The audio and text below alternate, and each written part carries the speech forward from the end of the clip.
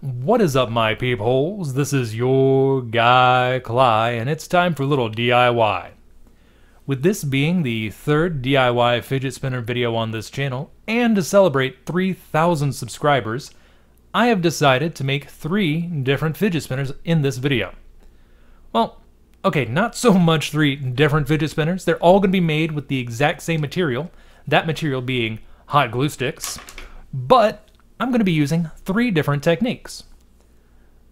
I really have no segue, so let's jump into the first. Okay, so the items you're going to need for every single build today are hot glue, of course, a set of bearings, a sheet of parchment paper, because it's really nice to have underneath your hot glue since it doesn't really adhere to it, and a hot glue gun.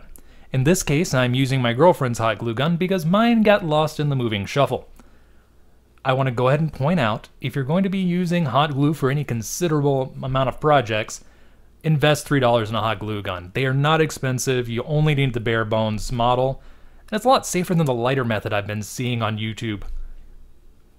Okay, so for this first one, all I'm really going to be doing is gluing the bearings to each other. I mean, it's really that simple. Just basically line them up so that they look pretty, yeah, there we go, pretty balanced. This is going to be ugly, but easy. Move a few things out of the way. Get a little dab of hot glue right on there, not doing too much to start, and press. Just continue all the way around. Try to keep them pretty balanced. There we go. Ooh, I'm doing good. I'm doing good. There we go. A little bit off, but there we go. I'll just do this. Notice how easily it pops off. That's why this is not going to be the main attraction for the day. But already done. If you want, you actually could just go around, do a little bit of reinforcement around the edges. As such, looks like my hot glue is starting to run low. And like I said, not pretty, but effective. Also, be careful not to get it on your fingers like I just did, since this stuff is a bit like napalm. Let's just reload. There we go. So be careful. If you need to, use adult supervision while doing this if you're younger. We go all the way around. I think I'm just going to come back when I'm done with this. And there we go. Like I said, ugly yet effective. I'm not really opposed to this one, but I think it's too simple. I want to do something better. So let's just harvest my bearings. That's the thing with hot glue. It really, while it does have a good tack at the start, if you put just a little bit of effort into it, you can get it right off of metal. So let me go ahead and just strip these bearings and get ready for the next project. Yeah, that took no time at all to strip. That's why I feel like we need a wee bit more reinforcement. So, on to the next one. For that, I'm just going to flip over this piece of parchment paper and voila! This is an outline that I made using the same template from the DIY Dollar Tree fidget spinner video. And I'm glad I still have the sheet of parchment paper I used for my prototype because my template's kind of vanished. So that's why it's not appearing in this video. If you want a better look at that one, check out this little guy's video because a lot of people have. Anyway, what I'm going to have to do is stick one of my bearings on each of those dots, centered up as much as possible, and let's just go ahead and get a bead of hot glue at the edge, get it pretty centered. There we go. I'm just going to let that cool, lock it into place, and do the same with the others. There we go. I know some of you are probably wondering what the heck I'm doing. It will all make sense in a second. There we go. And 4. That looks pretty balanced. What do you say? Oh, this guy is actually quite off-center. That's what I get for not using my camera. Doesn't matter. It'll work. It'll work.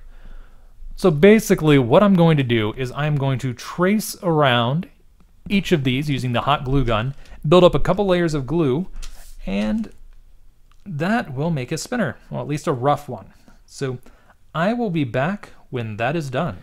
And there we go. I built up 2 layers of hot glue, and I've gone ahead and peeled it off the sheet, so it's nice and easy to take off. Yay! This one will actually survive a drop and not pop out the bearings, though if you wanted to, using the same principle as earlier, it's actually really easy to get your bearings back out with just a little bit of effort. But unlike last time, you're actually able to put them right back in, and they hold just fine. Now, if you want to smooth out the sides, you've got a couple of options. You can either use the barrel of the hot glue gun as a bit of a heat tool, just to smooth things out a bit.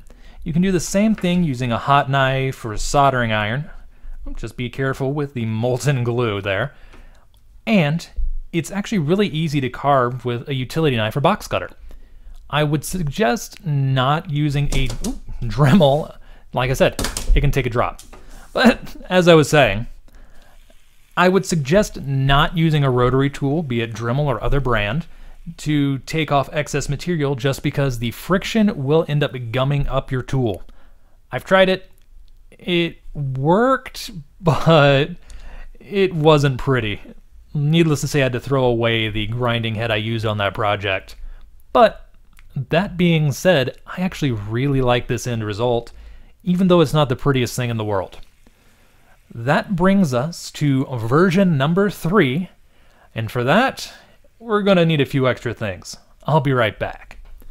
I want to go ahead and point out before we get started that this version of a DIY fidget spinner does require you to have access to an existing spinner. Kind of like this little guy right here. This is the outer housing of the LED fidget spinner that I bought at 7-Eleven and subsequently reviewed. Go ahead and pop up a video right about now. Anyway, back on topic. If you have a friend or family member that is kind enough to let you borrow their spinner, please return it to them in one piece and in a timely fashion after you're done with it. Don't worry, you're not going to be altering it or anything. What you are going to be doing is using it to make a mold. And that's why I've pulled the bearings out, because I'm just making the housing. If you can't pull the bearings, please cover them with some masking tape or something, just because you don't want to gum up a nice bearing. Take good care of it, please. I think I've said please enough, so let's move on to the next part. What I'm going to be using to make the mold is what the DIY community calls ugu. And ugu is a word I just love saying. All it is a bit of cornstarch and some 100% silicone caulk. Oh, and bonus tip, if you do not want your caulk drying up and you don't have one of those fancy tips, which admittedly I've never had good luck with anyway, a little bit of foil, be it aluminum or tin foil, and a rubber band makes a beautiful cap. So, all you do, let me just pull that off, is take a little bit of your silicone caulk. I'm going to squirt it into this cup right here. I don't need too much because I'm not actually doing the spinner proper for this.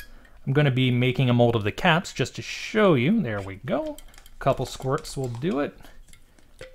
Pull it right there. Recap so that I don't dry up. And add about the exact same amount. So I like to do a 1-to-1 of cornstarch. There we go. 1. And there we go. That's about right. I'm going to mix this up really quickly, and I'll be right back. And there we go. Nice and clay-like. I want to go ahead and say using the 100% silicone is going to put off a few fumes, so don't breathe directly over the cup. Even better, wear a face mask. This stuff will make you gag, and if I sound a little short of breath, that's because I'm being an idiot and not using a face mask. So I have a limited window here. I need to add the last ingredient, which is a couple of drops of acrylic paint. This is going to just make identifying whether or not it's been thoroughly mixed much easier. And because it's adding moisture to the silicone, which is how it activates, it's going to be what makes our mold set up. So let's just add this in here, mix it in, get some gloves, and I'll be right back. All right, I'm an idiot. I grabbed the wrong kind of gloves while at the store today, and so I'm doing this barehanded. Not exactly an ideal situation, but fortunately for me, I haven't had any kind of allergic reaction when doing this in the past. But don't go with my example. Take safety precautions. You might not be as lucky as I am when it comes to skin chemistry. So yeah, anyway, I got the red paint sort of mixed in to a superficial level, and now I am just working it the rest of the way. I'm going to keep rolling this dough ball into basically a hot dog shape, folding it back on itself, and repeating the process. I do this with all kinds of different putties that are two-part, and it seems to do a good job mixing everything up thoroughly. So let's just keep working at it. Just about got it to where I need it to be. Get it into a nice dough ball here. Yeah, that looks right. That's a nice pink color. There's my cap right there. And we bring it down. It will stick to you a bit. Even if you're wearing gloves, it will stick. So you just want to get everything nice and centered. And I like to work it back just in case I've introduced an air bubble when I was flattening things out. There we are.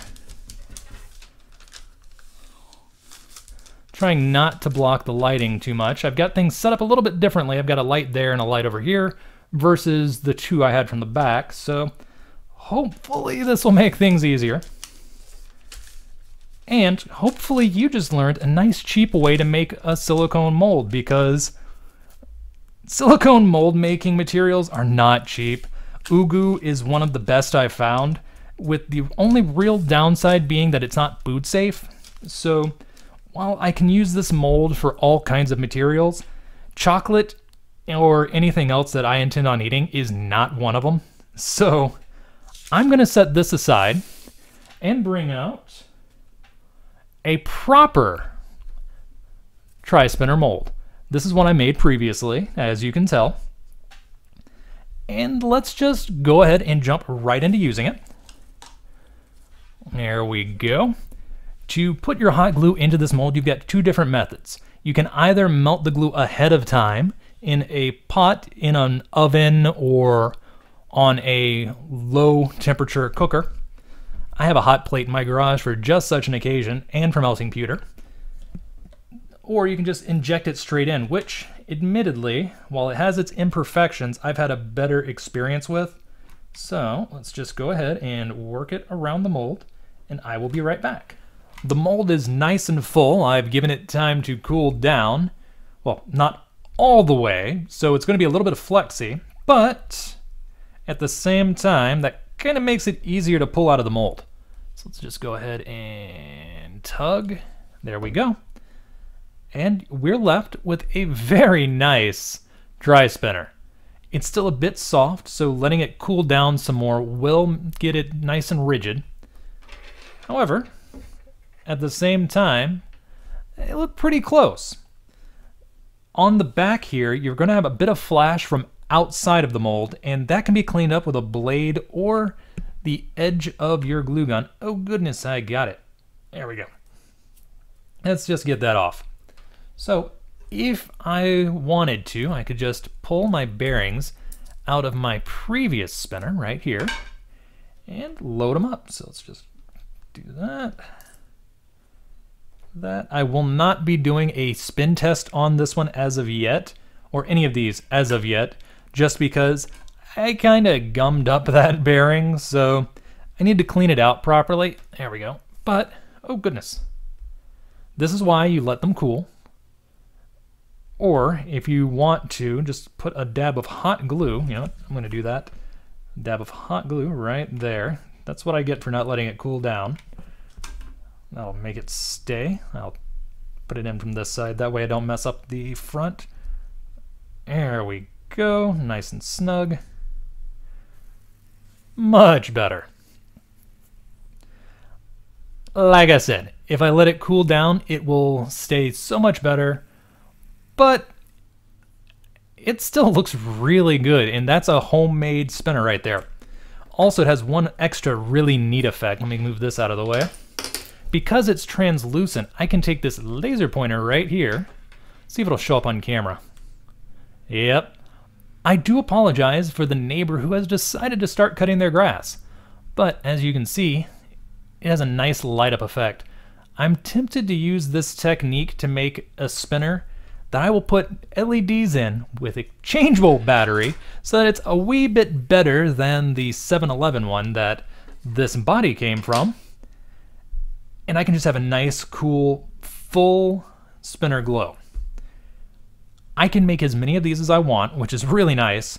So what I'm going to do is, in my free time, I'm going to make 10 or so of these for another video later on this week, where I will be doing multiple styles of customization. I'll be doing the much requested hydro dip that everybody and their next door neighbor loves doing on fidget spinners. And I'm going to be coming up with some unique paint designs. So look forward to that. If I can get everything together, it'll maybe be coming later on this week, if not next week. And until next time, this is your guy Cly signing off.